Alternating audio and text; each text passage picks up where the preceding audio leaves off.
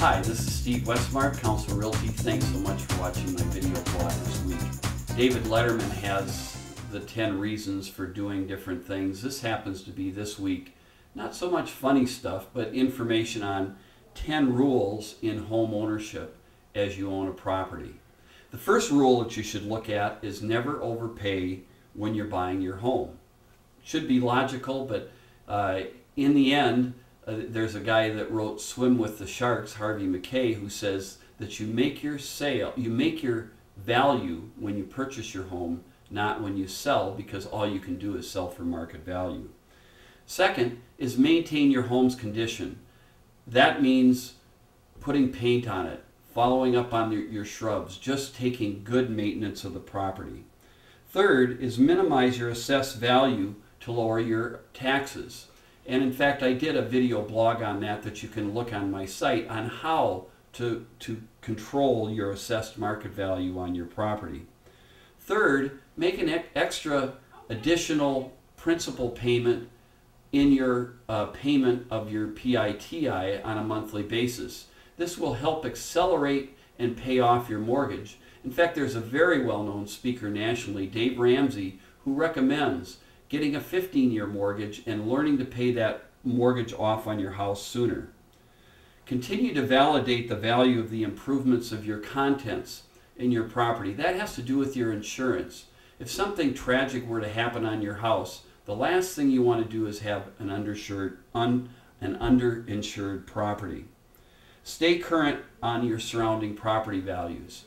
Receive an update, and in fact that's a thing that I can do for you. If you'd like to have an automatic update of what's going on in your neighborhood, that's a program that I can put together for you to let you know what's going on in your neighborhood and what's selling. Make a mortgage interest payments deductible, and that's pretty obvious, and gratefully in the United States we have a mortgage interest deduction, but you want to make sure that you're making those interest deduction payments on your taxes. It makes a savings for you.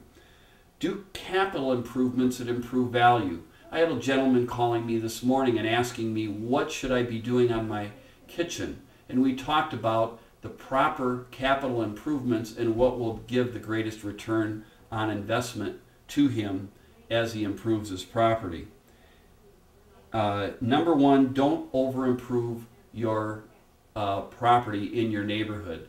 I have a guideline that I learned from an appraiser. If your average value in your neighborhood is around $300,000, he recommends as an appraiser not putting in over 30% or $90,000 into the average area of your neighborhood. So that would mean if you're going to put $70,000 to $80,000 to $90,000 into your $300,000 property, that is a safe capital improvement.